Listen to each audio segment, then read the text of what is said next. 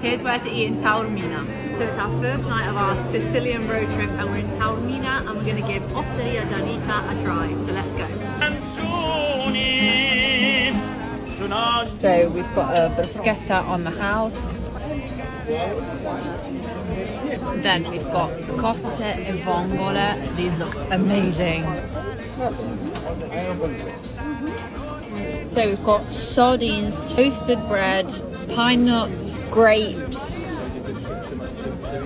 So I went for the tuna with sweet onion because they told me that's a typical dish here. So let's give it a go.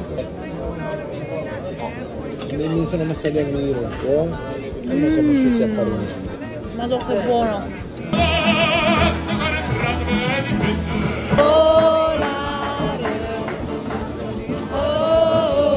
Just be aware they don't take reservations and there's a massive queue.